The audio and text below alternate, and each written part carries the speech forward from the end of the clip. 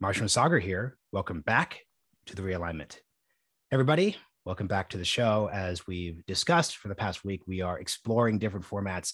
This is an episode that's not going to be an interview. It's just a back and forth with me and Saagar discussing various interviews we've done, different topics, audience questions, and just our general take on the broader situation. After we do this month of Ukraine content, we're going to keep doing this format. We'll find the exact way to do it, but we know you'll get a kick out of it, and that is great. Saagar, let's just start off here. We're recording this on Wednesday morning on March 9th. What's just your broad, from your, especially your Breaking Points daily news perspective, what's just your broad assessment? Yeah, I mean, it honestly hasn't changed that much. And I think the Russians are in a period of kind of strategic patience. They're literally just doing the same things that they were, and they're trying to figure out how to react to both the global situation and the situation on the ground. So if you look at the battle map, not a lot has changed since the last time that we spoke, Marshall. That convoy never ended up doing much whenever it came to Kiev. The encirclement and the pincer movements continue. Yes, Russia has had some military objectives. I do think, though, and I said this last time, and a lot of what you've been doing with your interviews basically confirms there's only one way that this thing goes. Putin is not going to give up. The West, obviously, is financially completely cut off Russia. We can get to that. And we are in for a full-scale Chechen civil war and Aleppo type response. The thing is that it takes a while to get those resources, military equipment, and all of that brought to bear. But all of the military analysis that I've seen so far is that the worst is absolutely yet to come. And I say this with respect to the Ukrainians. I got, nothing but, I admire the heroism, but let's just be honest here about military capabilities and what's to come. I think hundreds of thousands of people are going to be killed in the next couple of years. So it's a sobering situation. It's a sobering situation, and it just speaks to a frustration I've had, and this came out during the David Kilcullen episode. A lot of folks are looking purely at the military question and separating the political question here. Militarily, a lot of folks on Twitter who are as hawkish as I am are overstating Ukraine's military to military abilities to win this. It's really painful when I see folks see a T-80 tank pulled by a tractor. Once again, huge accomplishment, total disaster for Russia. I think the biggest thing that I'm fascinated by long term, and I'm looking for this analysis, is how cratered Russia's actual military reputation is. This is not the Russia of the Soviet Union, where the general consensus was if the Soviets wanted to conquer all of Western Europe just through sheer manpower, technological force, nuclear threat, they could have pulled it off if they wanted to.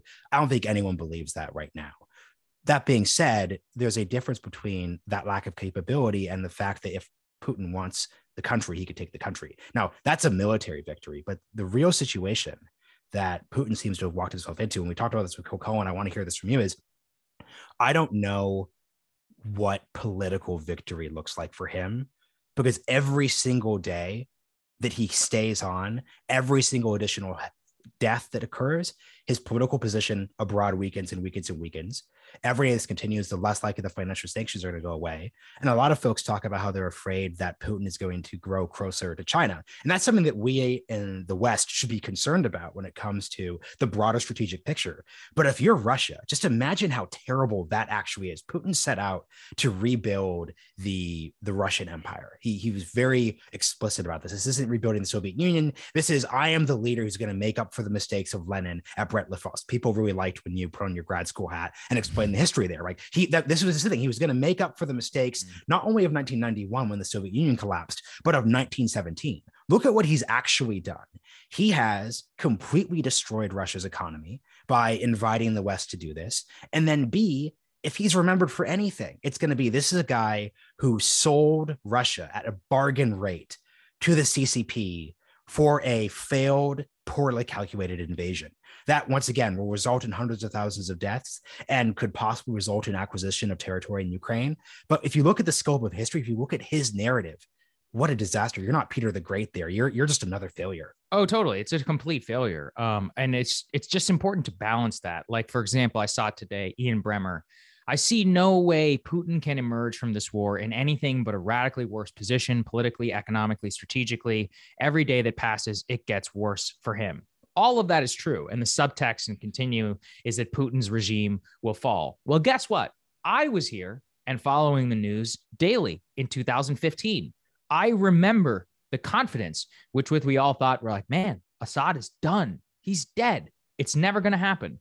Yeah, well, what we did not calculate is that Assad, in conjunction with Putin, were willing to literally burn the entire country to the ground just in order to remain in power. And that's going to be the exact same situation that we have here. I think Putin has turned himself into like a Kim Jong-un or a Bashar al-Assad type figure, global pariah, obviously dependent on client states. In one of those examples, literally China. Kind of ironic whenever you think about it, but it's a cope and a fantasy to think that he's gone. I just don't think so. Especially after that interview you did with Nate Sibley. It's like the oligarchs don't matter as much anymore. They're just as afraid as everybody else inside of Russia. And if you think that they're going to let people leave, you're crazy. They're already putting people in the border crossings in Georgia, where a lot of Russians were trying to flee. The only people who are going to get out of the dual citizens. Everybody else, they're stuck. And they're living in a whole new world inside that country. Yeah, I saw a Russian reporter tweet that they escaped to Estonia by walking in the woods to cross a unguarded border. We talk a lot about 2022 and how the world has changed and COVID, and this was just not in the cards and it's just wild how quickly that's really shifted. But I want to pick up what you're saying around Assad, because this is another mistake. Once again, it's important that I, as a hawk, check myself. I want people to stop talking about regime change in Russia. Stop. Because you're right. The Assad point is just very clear right now. Putin, I just don't see him going. I don't see the Russian people revolting. I think he has learned the lesson from the CCP in the sense that, look, if you crack down on the internet quick enough, if you punish and jail opposition quick enough, if you just completely Russia's about to cut itself off from the global internet. If you are and once again, this is why authoritarianism is so deadly. This is a system where, look, it's all about Putin. Syria, it's all about Assad. So in that case, those two dictators are going to say to themselves, we're going to risk all of that we are okay being pariah states for the rest of our lives, so long as we survive. That's just the key thing here. And the other thing I want to just build on this too is those hundreds of thousands of deaths. It's tough because the no-fly zone debate is also just come in here too. And this is just the point where we have to recognize that the debate for us, now that we've ruled out the no-fly zone, now that we've ruled out sending NATO troops, Biden just nixed sending the MiG-29s, the debate in the West is going to be, given the fact that we are projected to suffer through this horrible insurgency and this horrible war, what policy we're going to choose. So something I want to talk with you about and get your perspective on, another category of terrible, terrible policy. But it's not even policy, but the organic backlash against Russia-centric things. So we got in a debate with this on Signal. I supported, for example, the Berlin Philharmonic letting go a major person in the symphony who was a close friend of Putin, who had praised the seizure of Crimea, who very directly had campaigned with Putin. I think that's a situation where if you have any public-facing institution and organization, you should not want to be affiliated with noxious people. I get that individualized case. I know there's another side to this, but that's just my general perception. However, folks who are changing the name of Moscow Mule, folks who are saying, oh, like, we're not going to support Russian restaurants, that's just a disaster. So I'd love for you just to talk about, because I know this is where I did not think this would get this bad, because it seems so obviously a terrible idea. And once again, I still support the Berlin thing, but what's your take on that situation? It's just like freedom fries mania. I don't even know how else to describe it. You know, a friend of ours put it well, I won't quote him, which is that this is what war looks like. And it's like, whenever these edge cases and the insanity of it, it can always move forward. Whenever you have the emotions this high, I just think it's completely ridiculous. It actually backfires significantly because if you think of the Russians and Russian propaganda isn't going to make heyday of this inside of Russia, be like, look at what they're doing to our people in America. Look at what they're, the cultural backlash, just as they did, during the entire global war on terror, during similar examples with the with Islam in the West. You're crazy if you think this isn't going to just harden support. That's the other thing. I want people to realize this. And it comes down to these sanctions. Never, what does history tell us about Russia? Never underestimate that population's capacity for suffering. Never. I mean, remember how bad it had to get with the czars for a revolution to actually happen. We're talking about 100 years of mismanagement, robbery, literal slavery, a terrible war, and then another terrible war to get to the position where the population was ready to revolt. And even that revolution was more about the aristocrats and the bourgeoisie than it was about the peasants. In this particular case, Russia's economy is probably going to contract by 14%. I don't think it's going to do anything. I think a lot of them will suffer. I do not think it will move the domestic needle one way or the other. If anything, I think it will probably help Putin in terms of his solidification of power around the regime. I could be wrong. We'll see. But in general, all I see is that the most it's just same. This impulse is just so frustrating. I was pointing to the case of Eric Deng. I don't know if people know who this is. He's a doctor on Twitter, and he was the most mask the kids, strap the N95s, all of this. And then the moment Ukraine happens, this guy's entire feed transforms. He actually changes his Twitter bio, Marshall, from epidemiologist and COVID-19 expert to now it's like Dr. Global Biosecurity. So now he's a biosecurity expert. And now everything is about Ukraine, no-fly zone. It's like whenever this became a part of the culture war, it has led to the most same idiotic impulses that the culture war begets in our domestic policy. I don't know if you saw this today. The Guggenheim Art Museum, they were calling for a no-fly zone, the artists. So they took paper airplanes in the middle of the building and threw them off of the threw them off into the center. This is not it. And look, calling for a no-fly zone is a legitimate thing. I think it's stupid. And we could talk for many, many reasons strategically why that is. But it's becoming part of the culture war, which is very destructive. Because when you have that edifice and that architecture that we have right now for domestic politics stuff, and then you apply it to foreign policy, it can have major consequences. That being said, it is a evergreen part of war. So it's not like this is all that new. It's really wild. I want to read a comment that came in. We asked for these from an audience member, and I actually really agree at this point. This is from Mark S. You and Dimitri are both millennials, so I think there's an aspect of you and Dimitri are both millennials, so I think there's an aspect of the demonization of Russia that you don't understand and see. The Gen Xers, me by the way, and boomers spent a lot of time demonizing the Russians. They were the evil empire in the 1980s and before. The Ukraine war has started, and Americans have carte blanche returned to Russia hate again. And it's like putting on an old comfortable coat. It downright feels nostalgic. Gen X and boomers are falling into muscle memory. And when you do that, you obviously are not skeptical.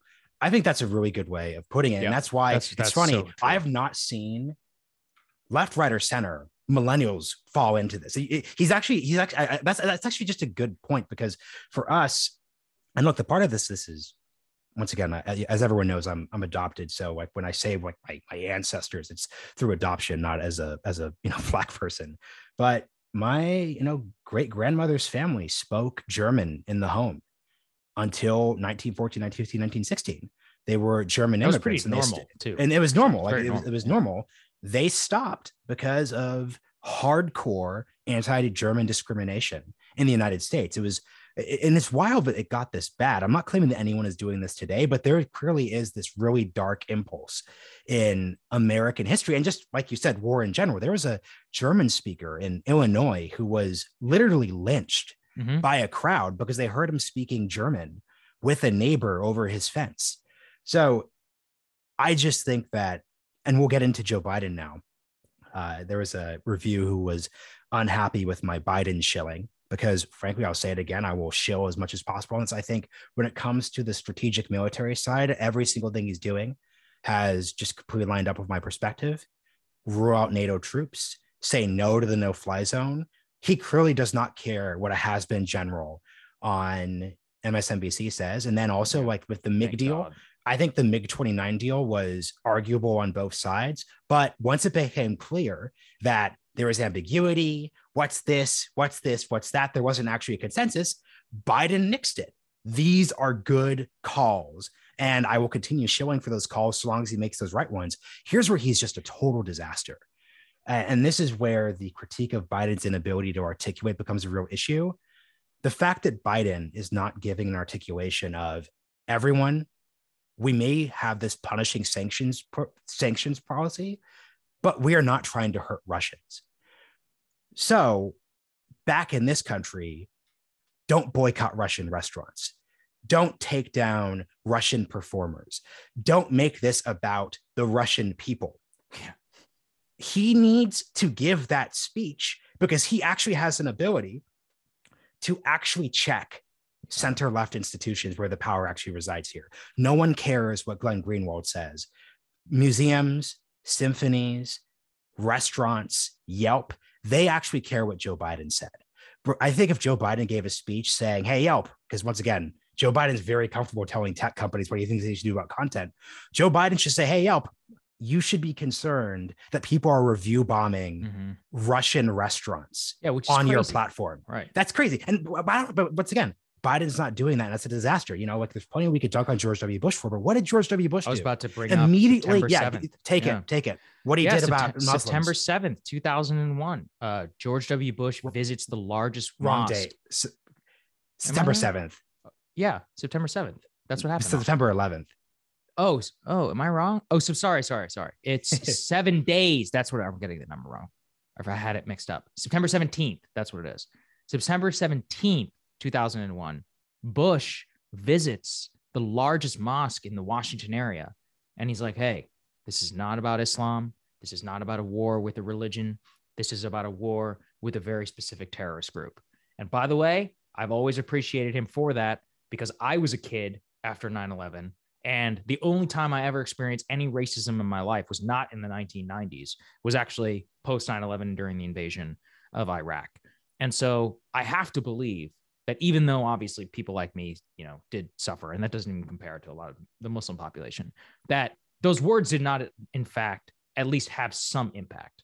And I think that that is what is important to get from Biden. And this gets to my main critique of Biden, which is that so much of what he's doing may be defensible on the policy, although I disagree with the oil ban 100%, given the domestic political implications and economic implications. We'll get into that one a little later. Is not justified properly to the people. I don't support the oil ban, and I could give you a more articulate case than the Biden administration has done. Here's what I would do if I was Joe Biden. I'd be like, look, Vladimir Putin has attacked Ukraine, a defenseless country, which did not ask for this, a war of choice, a war of aggression. The United States and its allies are moving together to defund the Russian war machine. You never even say oil. You just say defund the Russian war machine. I see all of you across the country concerned about the high prices at the pump. I give you my pledge as the president of the United States that I will do everything in my power to bring down the price at the pump, starting with, and then I would lay out an ambitious agenda. I would say the price of gas on the day of the invasion was $3, whatever, 50 cents or whatever it was for the national average. The priority of this administration is to restore that price within 2 weeks. I have called the CEOs of Shell and Exxon to the White House, where we will together come up with a plan that will be presented before Congress and passed within the next 2 weeks to give you relief at the pump. Instead, we get a bunch of culture war bullshit where the right can rightfully say that the Biden administration is ruling out domestic drilling, is doing nothing to alleviate prices at the pump. And then the freaking president himself yesterday says, nothing we can do. It's on Putin. Oh, nothing we can do? congratulations, you just spiked the Brent crude oil price on the commodity index, and you give us no hope.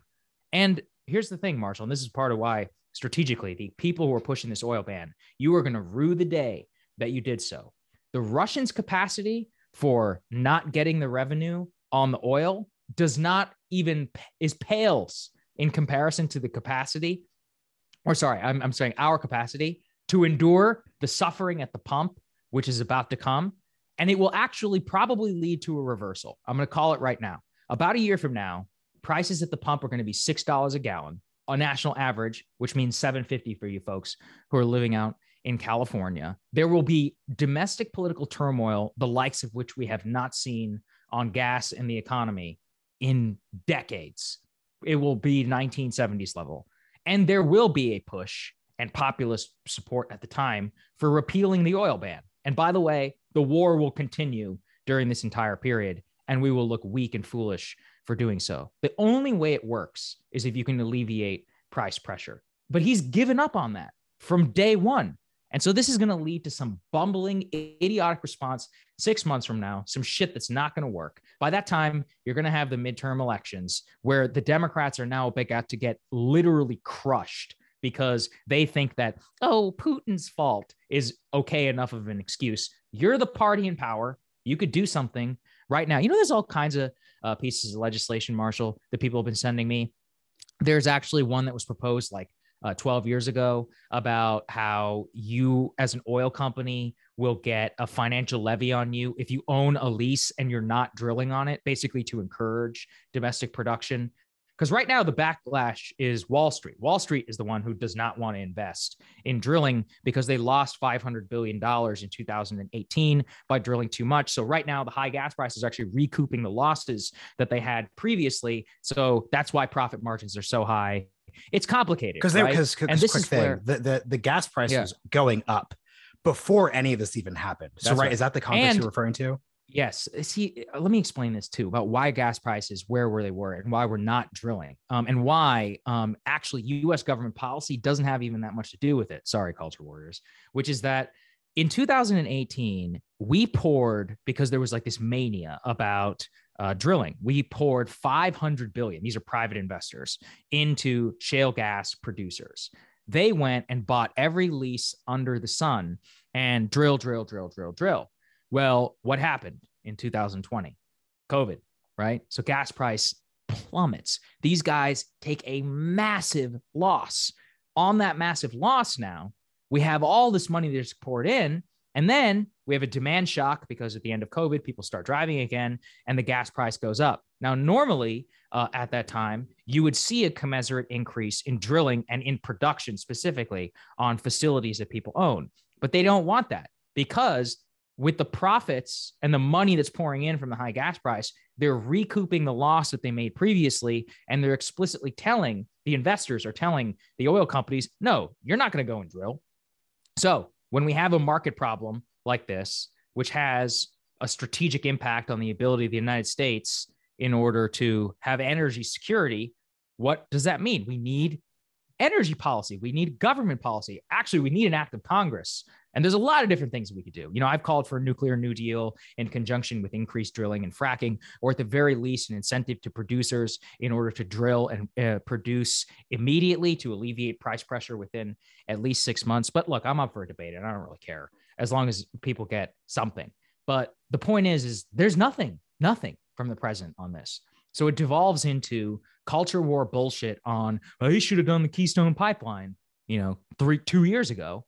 And Biden saying nothing we can do. We're completely adrift as a country. And I don't know. I'm just in despair because, look, there's a lot of books behind me right here.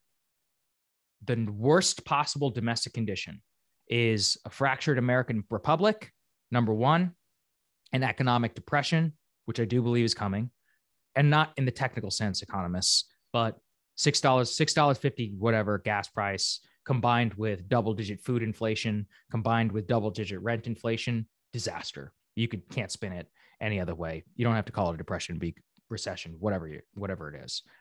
Combine that too with lack of leadership And once again, on both sides, where we have Donald Trump once waiting in this ring and culture war on this side, and then an inept, bumbling, inarticulate president on the other side.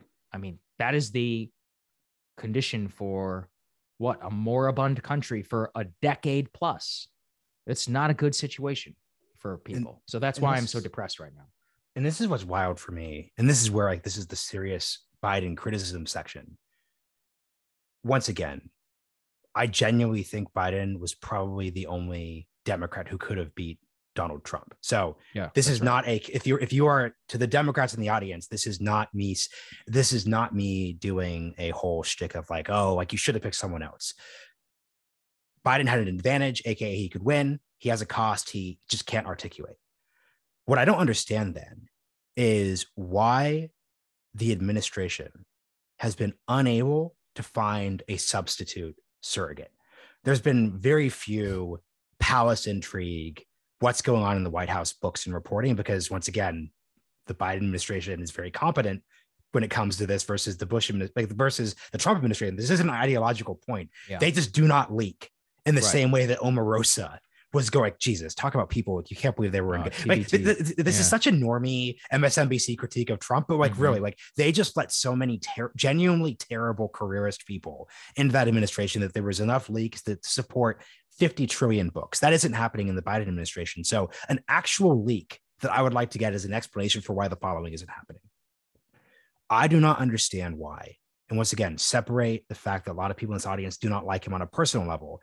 I don't understand why Pete Buttigieg, who's very good at communication, who is good at going on Fox News and actually speaking to people, isn't the point man. Once again, yes, he's Secretary of Transportation. He's not the Vice President. He is not the Secretary of Defense. He's not Secretary of State. But during JFK's presidency, Bobby, RFK, his younger brother, is the Attorney General, and he's the one negotiating with the Russians to pull Jupiter nuclear missiles out of Turkey in exchange for the Russians removing missiles from Cuba. So there's actually a precedent for non-foreign policy cabinet members playing a real role here. And this is frankly a role that Pete needs to be doing. Like, once again, I don't understand why Pete is not giving the speech which you just gave. I can tell you why. Why? And it's terrible. It's a terrible reason. Pete wants to be president, and Pete mistakenly believes that by placating the Democratic NGO industrial complex is more important to his chances than actually being well-liked and doing something politically courageous. Calling for nuclear power at this time... Wait, just a quick thing. I'm not talking, but this is my key thing. You mentioned nuclear power in your thing there, but he doesn't have to actually do nuclear power. No. I'm saying, let me give you an example. Yeah. Calling and admitting gas price and the need for fossil fuel drilling and all this goes against so much of the NGO industrial complex on wind and solar that they are literally unable to articulate this case whatsoever. I haven't seen anybody do it. A lot of the progressives are doing the same thing. They're like, yeah, but fracking is bad. Yeah, okay, I agree. All right. I'm not saying it's a freaking best thing that's ever existed. Sorry, fossil fuel industry. It's still 50% of fucking coal, though. And guess what? In terms of CO2 emissions. In terms of CO2. And guess what? We're not stopping driving anytime soon. So be realistic and let's pump some fucking oil out of the ground in the short term while we plan for the long term. I don't know why that is so difficult, but I do, because on the right, which is definitely beholden to the fossil fuel industry, they don't want to talk about nuclear at all. They think that fracking is the be all end all, the ultimate solution to all of our problems. And they want to ignore the very cheap, high capacity energy source that we could easily have if we wanted to invest in it. Then for a variety of cultural reasons, mostly being fear mongering from the boomers in the 1970s and the 1980s, combined with literal idiocy and lack of understanding of how energy grids work and how society works, the left has decided to embrace this like, oh, well, that's why we need wind and solar, and there's nothing we can do to expand domestic capacity in the meantime. Both of those are dumb points. And the reason I get so fired up about this is it's not hard. Yes, I understand fossil fuels and international dependency upon this is bad. I think it leads to bad strategic consequences. Hence, the United States having to, hat in hand to the Emiratis and the Saudis and fly down to the Maduro regime. whatever you think of those, it's not a good situation to be in. But on the other hand, you have people who are like, no, this status quo, this is actually good. This is fine. Let's just tweak it a little bit on the edges. I just get so frustrated because it takes real political courage to do something about this. And you could get it done. I really believe this.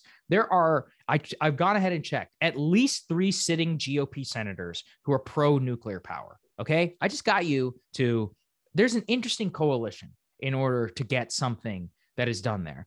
And at the very least, put something forward where you dare people to vote against a direct ability to lower price. Here's something I came up with. It's going to be my monologue on Thursday.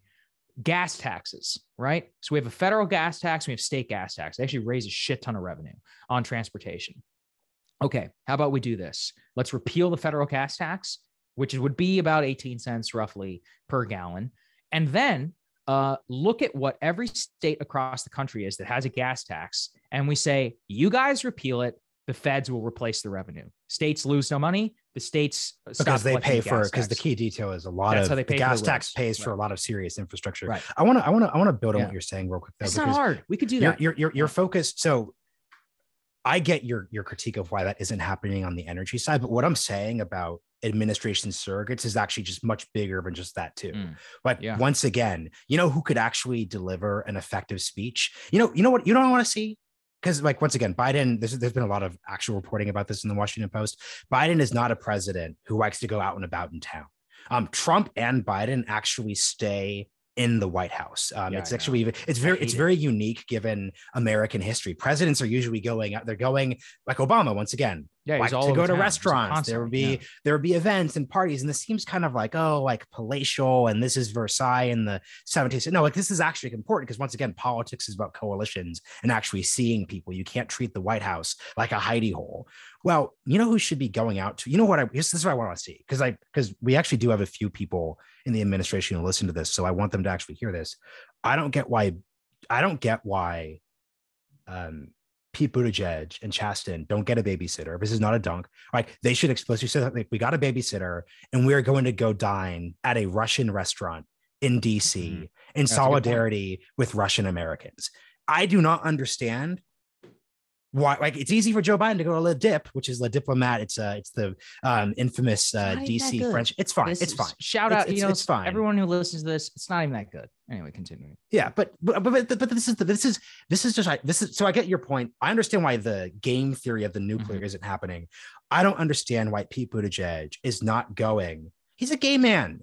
He could talk about discrimination on a personal level. That's good. This would be so easy. There's you don't even have to go to Russia House. Russia House is a semi-sketchy, but Russia House. This is a restaurant in Northwest DC. Saagar and I have spent plenty of time there. It's a great someone, as I understand it, like there was a defacing of the restaurant.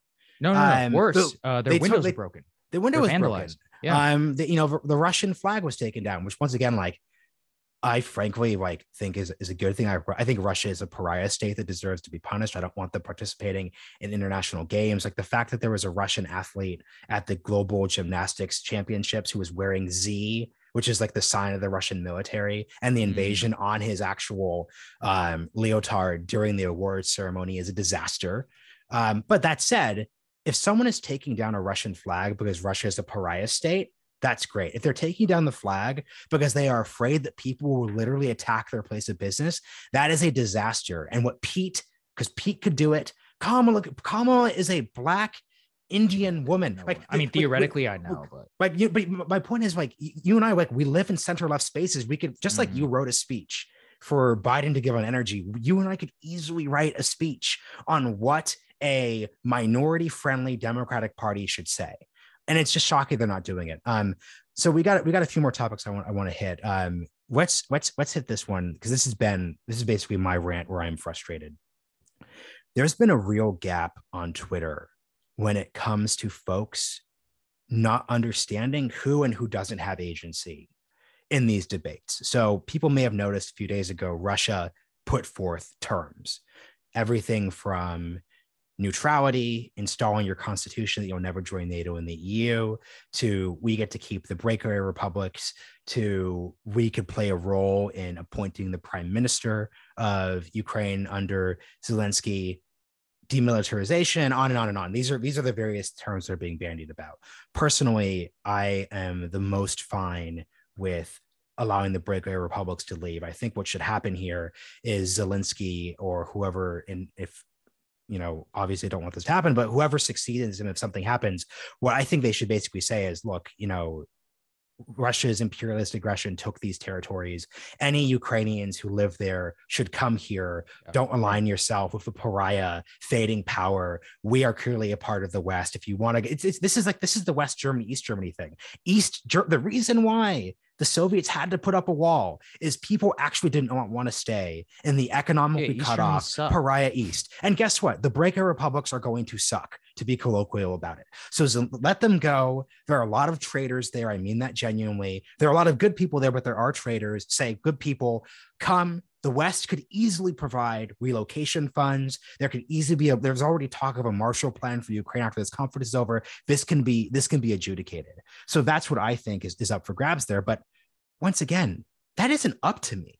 And it's actually not up to Joe Biden either. And there's just a lot of folks who think, for whatever reason, that Joe Biden and the West are calling the shots when it comes to the exact terms that are accepted or not. Because as should be clear to everyone right now, if you're looking at this analytically, the Ukrainians are not going to accept any of those terms that are articulated right now. Zelensky does not want to give up the breakaway provinces. And I guarantee you, if you went to Joe Biden or Western leaders and said, hey, Putin promises to save face, he'll keep the breakaway provinces and then retreat, the West would take that deal.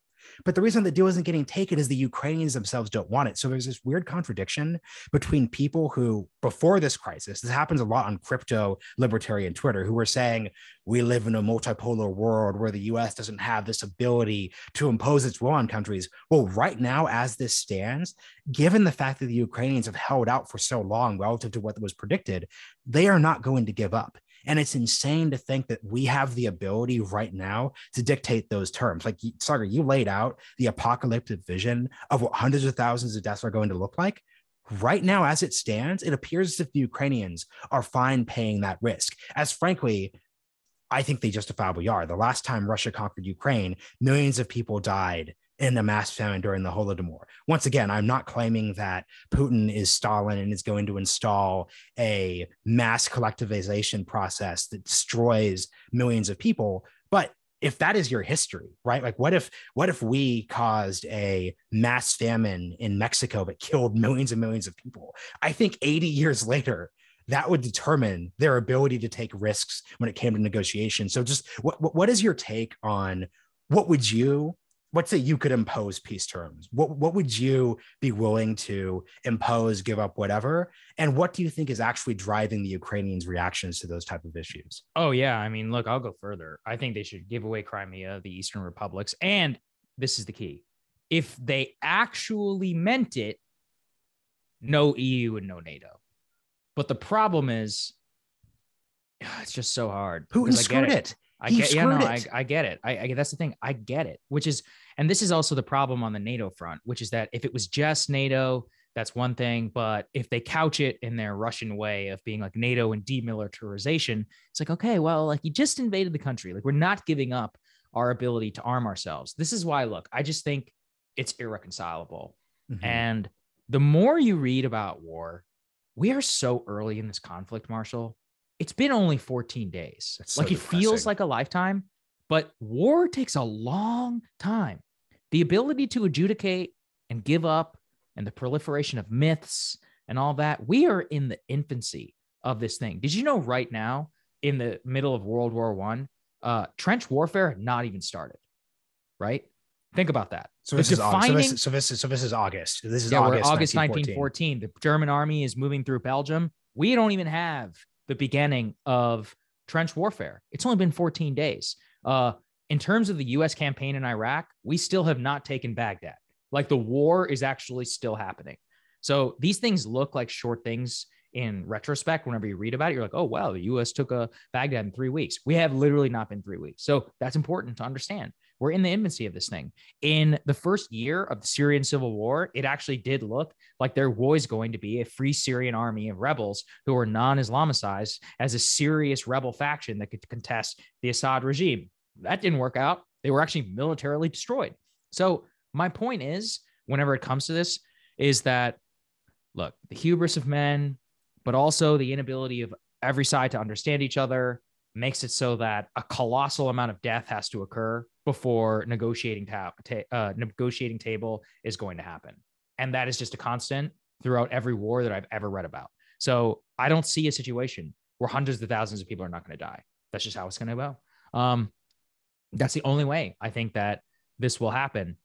I keep thinking, there's the scene from Gladiator that's been making the rounds. It's like Quintus looks to Russell Crowe and he's like, people should know when they're conquered. And he looks at him and he's like, would you, Quintus? Would I?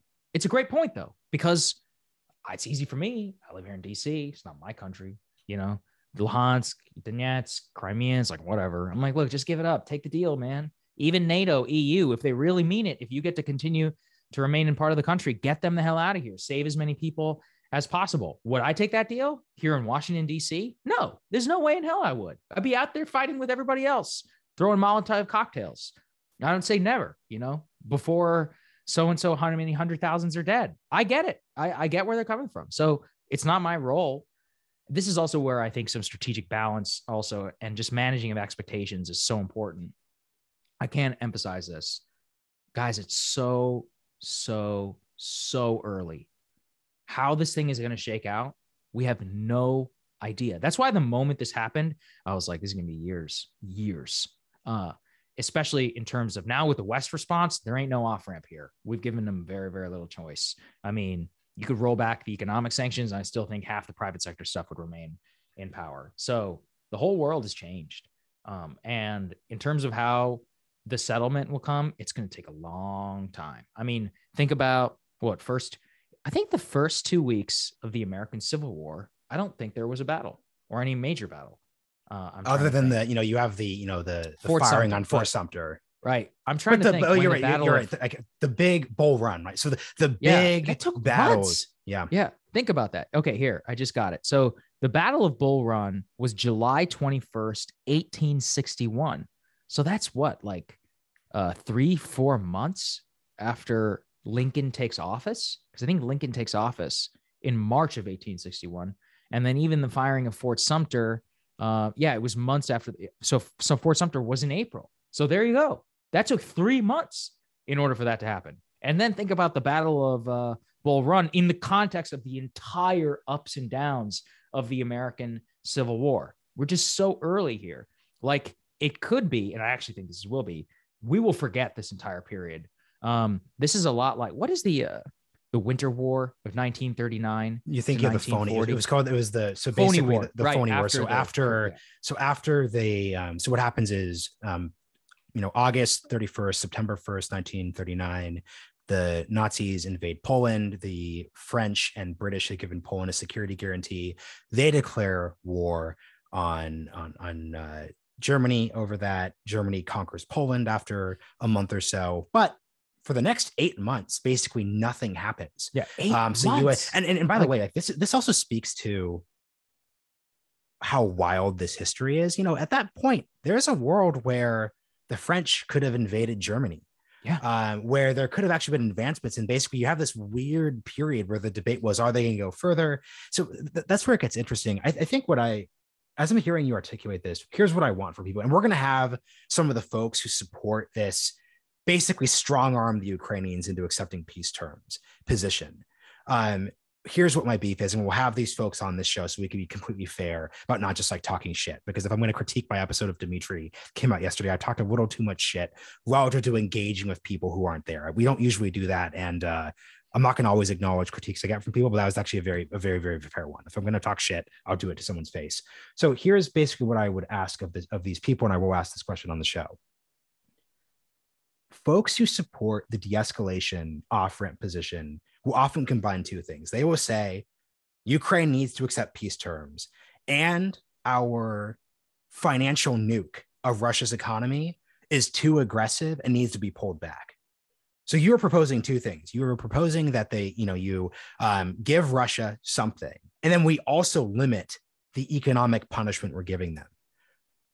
The person you have to convince is Zelensky, Why, under those terms, does Putin not show up in 2 or 3 years to get his revenge?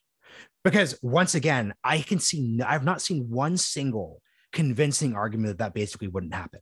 Because here's what happened in this case. These folks are saying we need to give a Putin an off ramp. We have to pull back the economic and financial sanction of the country. Now, doing that, and once again, the fact that Biden isn't making this case is a whole problem. Doing that would allow Russia to rebuild their economy. It would enable them to re-import military parts, rebuild their naval and air fleets, all those different bits. How do they not just reconstitute themselves and come back in 3 years? Because here's what almost certainly happens under that circumstance. Putin has been, no matter what happens, Putin has been humiliated. And he sold half his country to China. That's why this isn't going to happen. So he's been humiliated. He knows that even if he takes the separatist provinces, even if Ukraine never joins NATO, which it's not going to do in any foreseeable future in your and my lifetimes, he still goes down in history as the guy who couldn't let the Cold War go, overreached, and then mortgaged the country to China. That is what AP World History, if the AP program's still around, this is what our great grandchildren will basically study if this just ended tomorrow the way the de-escalators want. What Putin will do is he will come back to the border again and say, look, we talked about this from the start. We didn't denazify the regime. We didn't demilitarize the regime. The discrimination is still, because let's get real. And this is why civil wars are terrible. There is going to be Ukrainian on Russian violence. We all know it's going to happen. It's almost certainly happening. Yeah. There is going to be Putin. I think Putin's claims of discrimination and violence were total BS. But let's get real. Like, let's say there was some type of settlement that happened. The second that happens, you have independent militias on both sides who are going to start killing each other. There's going to be some mayor of a Russian-speaking province who was sleeping with a Russian officer, or maybe actually exchanging details. And there's going to be reprisal killings. There are going to be Russian speakers who are paraded in the streets, Ukrainian speakers in both sides. So Putin will have examples of this. He's going to come back. And you know what he's going to say? He's not going to make the mistake of allowing the West to send military arms into Ukraine. Because notice what he did very early in the conflict. He said, hey, if you send forces or do a fly zone, I will introduce tactical nukes to the battlefield. I think the next time this comes around, he would say, I will treat any bullet that comes over the border as a potential example of something that would necessitate a tactical nuke on the battlefield. The second that happens, the West backs down and Ukraine is screwed. So once again, if you are a de-escalator, your case isn't to me, it's not to Joe Biden, because like, frankly, these are not the people who are making the actual decision here. You have to convince Ukraine that their national, and also last thing, Saagar, and then I'll let you like rapidly get to this part, but Putin called into question the existence of Ukrainian identity. And he said, if this resistance continues, Ukrainian statehood is up for grabs. Yeah, I do not think that Americans understand how insane that is. And once again, the last time Ukrainian existence was up for debate, millions of people died in the 1930s from mass and purposeful starvation, when Stalin was literally attempting to destroy Ukrainian identity. You should ask yourself, why do so many Russian speakers live in certain parts of Ukraine? It's because the Soviets purposely moved them in order to shift the population balance. I really want to hear people who are basically pushing de-escalation actually make the case to Ukraine that in these circumstances, it's safe, because I just don't see it. There is no case right now, I would say. It's kind of like a trap of history, inevitabilism that I'm falling into. But the case and the time for de-escalation was probably 6-7 months ago. That being said, look, I do think we back Putin into a corner. But look, what's done is done. So now I'm just being a critic, being like, well, I would not have banned Russian oil. I would not have encouraged, McDonald's and Coca-Cola and all these other companies to pull out of Russia. I would not have dropped even close to the size of the financial neutron bomb. I also would not have expanded NATO or even given NATO the invitation to Ukraine in 2008. But all those things are done. So now it's a question of, well, what now? And that's why, look, I'm a critic of the past policy. I'll continue to be, but I'm just not going to sit there and lie to you that I don't think there's an off ramp. I just don't think it exists. At this point, we are in a full-blown conflict. The Ukrainians believe that they can stave off, this relative to what's coming. They don't know yet, frankly, in my opinion, what's going to hit them. There's a great post I saw which said that for years I've been trying to convince people the Russian military is not 12 feet tall. And now I'm going to spend years convincing people that they're not 4 feet tall either. An 8 foot tall military is still really freaking strong. These people have nukes. They have like very high tech cyber capabilities. They have the ability. Look, they could remove Ukraine from the map tomorrow, right? If they wanted to. And it might get to that. It really might from a conventional weapons point of view. Just remember the amount of ordnance that we dropped on Vietnam throughout the entirety of the Vietnam War. More than all of World War II. More than all of World War II, I think, in a single operation, I want to say. It was it's some shocking. Yeah, metric. It's like crazy. Like the entire amount that we dropped in World War II in like response to the Tet Offensive or something like that in like 1968 or 1969. That stuff can and most likely will happen.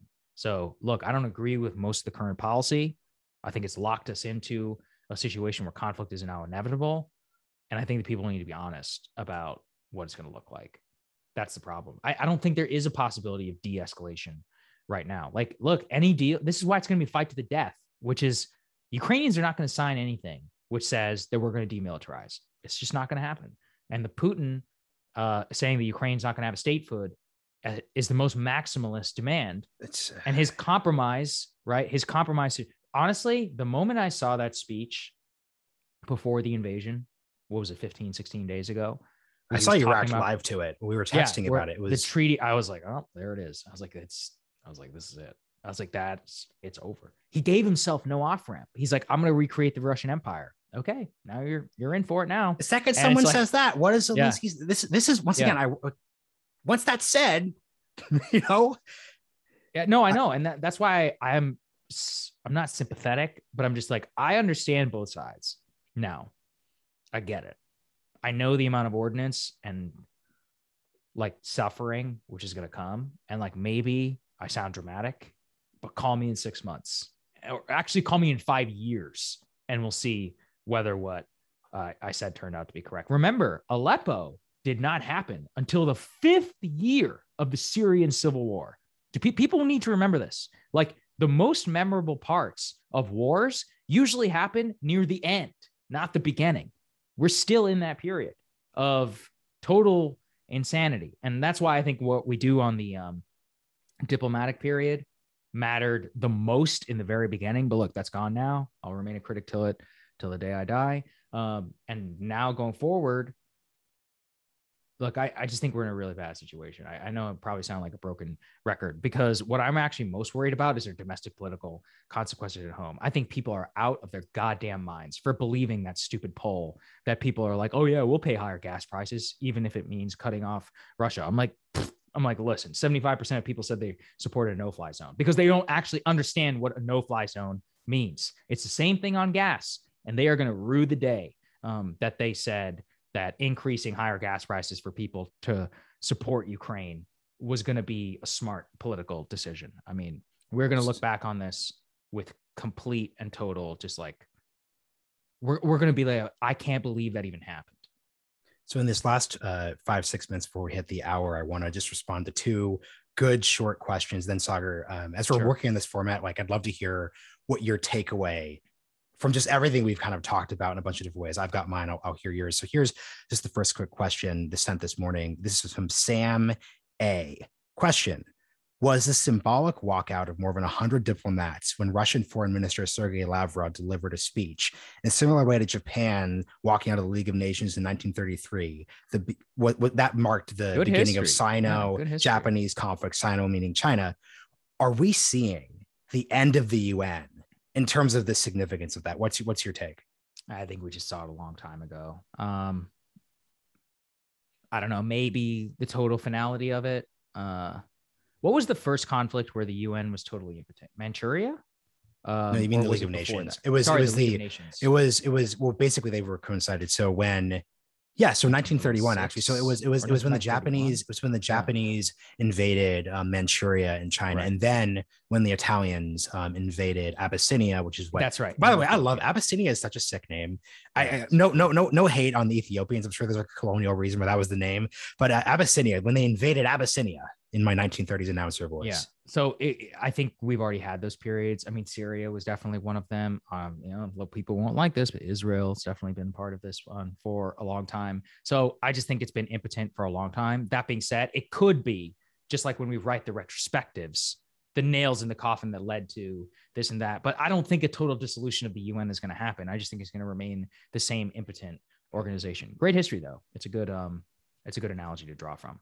Yeah, and just the quick take here is that I just an episode of Hal Brands came out yesterday, and he talked about the reason why he thinks the UN is going to persist, which is, remember, the League of Nations was not, no one's withdrawing from the UN over this. Yeah, right. North Korea is a member of the United Nations. You have That's obviously, yeah. and this is drew from the league. Yeah, the difference is, remember, America was never a part of the League of Nations. So what Howe says the difference between the League of Nations and the UN is the UN, because it has everybody, it's not going to serve as a place where you are going to have conflicts worked out and solved.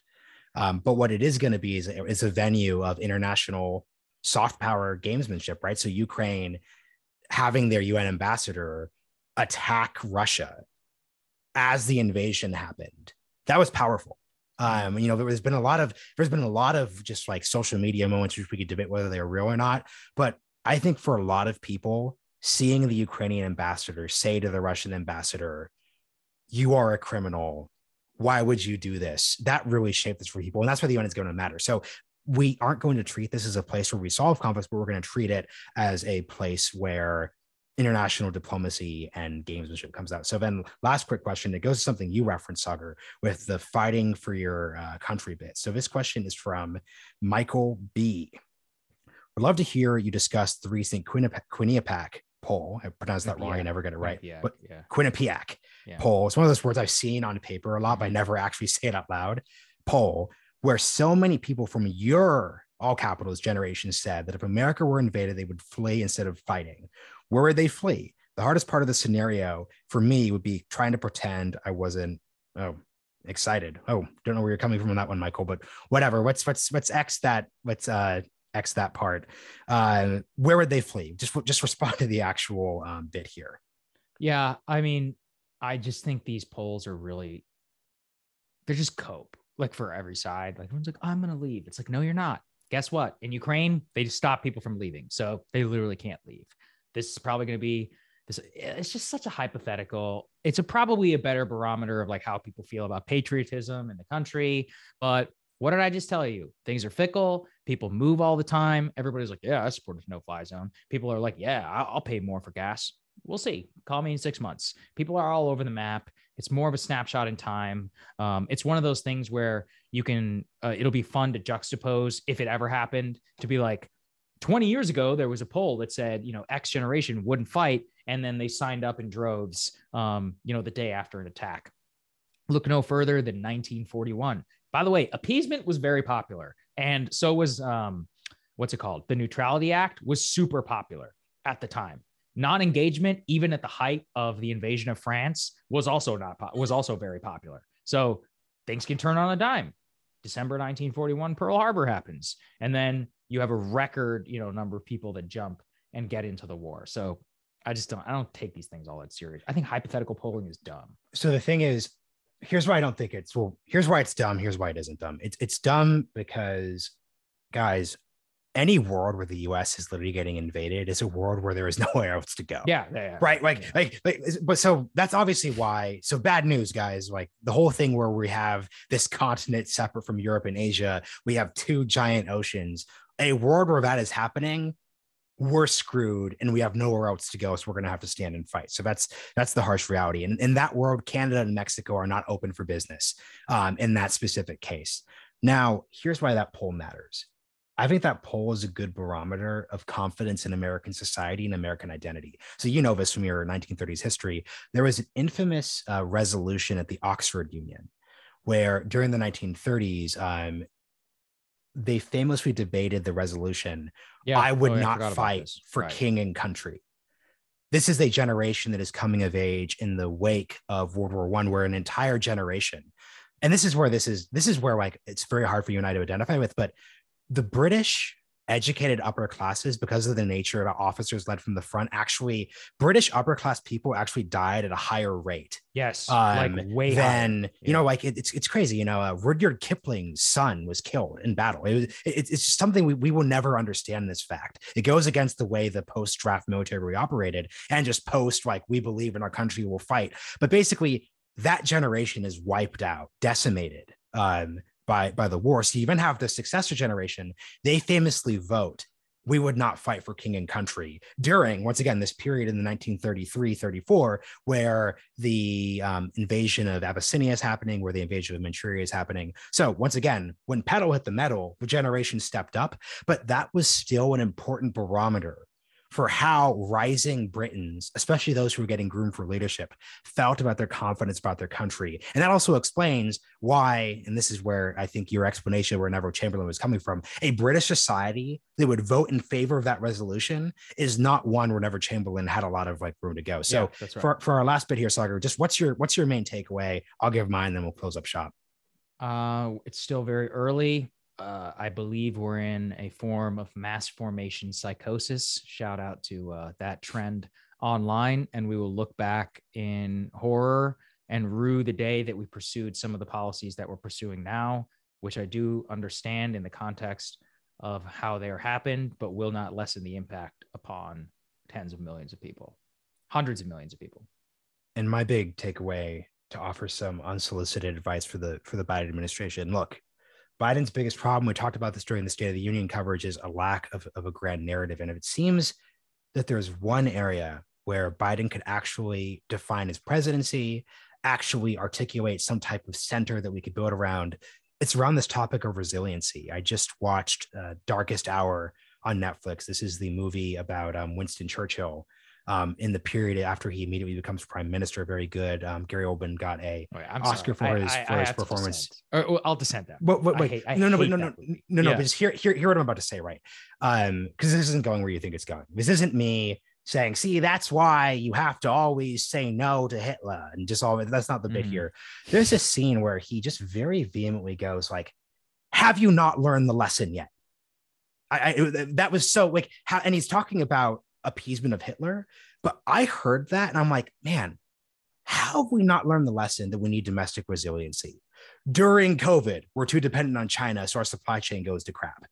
Now we are so dependent on Russian and Saudi oil that we can't even adjudicate our own foreign policy, no matter which way you want to basically go. It seems to me that what Biden needs to articulate here, that brings in your nuclear power thing, that builds in the oil and natural gas bit, that builds in the supply chain narrative, that builds in all these factors that have been frustrating on the domestic and foreign policy sides, is my presidency is about making America resilient again. We are going to be energy independent. We are going to build. This is the Mark Andreessen time to build opportunity. That is the narrative he needs to set here. Because once again, that is the actual area of bipartisan agreement. In this country, everyone feels that America does not have the flexibility it needs to pursue our aims, whatever they are. That is something that you and I, who disagree on plenty of things, can agree on. So the fact that they aren't just seizing this opportunity to say explicitly, this is what our presidency is. It's not Build Back Better. It's not me being the new FDR. This is me charting a new course. This is me rebuilding the foundation that decades of policy just tore apart. They're not going to do it, to your point, but Jesus, guys, just pick it up. It's pretty straightforward. There you go. Well there said. you go. That's the episode. Everyone, thanks so much. Would love comments and appreciation. Always send a tip. But yeah, we'll see you next time.